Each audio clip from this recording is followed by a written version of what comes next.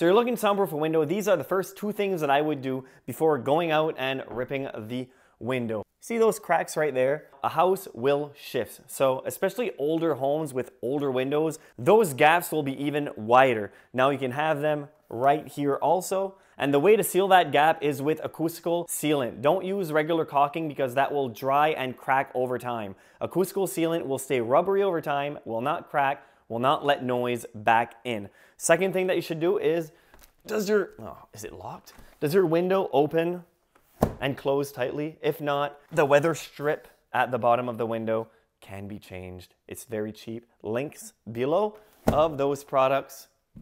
Hopefully it works.